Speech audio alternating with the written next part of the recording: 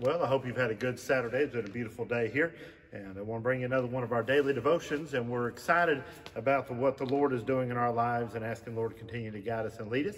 And I want you to go with me to Psalm 27, and I really have a thought that applies to where we are as a church and where many of us are as individuals.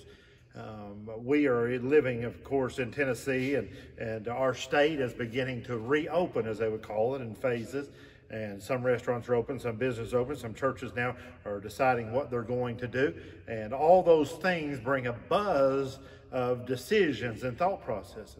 But over the last few days, as I've been thinking and praying about our church and our family and things, what will we do and won't do and all those type of things, if we're not careful, we can overcome with that. But I want to read Psalm 27 and verse 10 and 11 to you.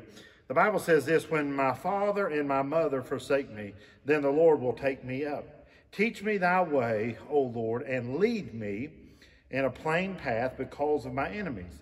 But I notice in the middle of this verse, in verse 11 of chapter 27, the thought process is this: lead me in a plain path. And he says this, and I believe it's a prayer that we can pray, that God would lead us. And as I said to you, as a pastor of a church, we're praying and asking God to lead us about what we do and when we do those things. And no one can make all those decisions for you.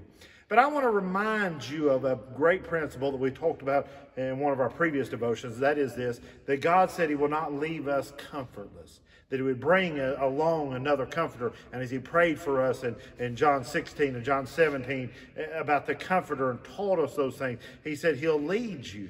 And so what I want you to realize is, in the middle of this pandemic, the government can't give you all the right answers for yourself and for your family. Your pastor, your preacher, none of those people can give you every detail of an answer that you need, but the Spirit of God and God's truth can. So what I want to challenge you with is this: to ask God to lead you in a plain path. And that's the prayer I'm praying for our church and the prayer I'm praying for you. Now, as far as where we are in the building, I'm going to show you, try to illustrate this truth. I'm standing here in front of the sound booth in the back corner and the back entrance. Now, if you look up here to my right, you'll see a little hole in the wall, and that is actually where the exit light goes. And there's actually a whole smoke evacuation system in here. But I want to show you something. If we were to lose power or something to happen, this exit sign would show you to the corridor.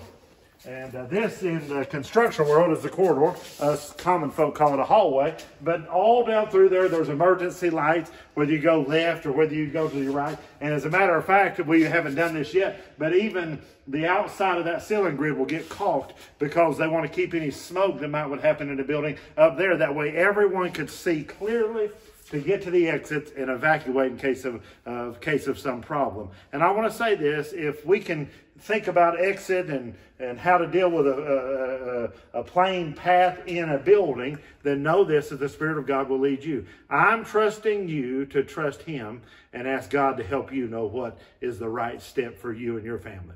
God bless you.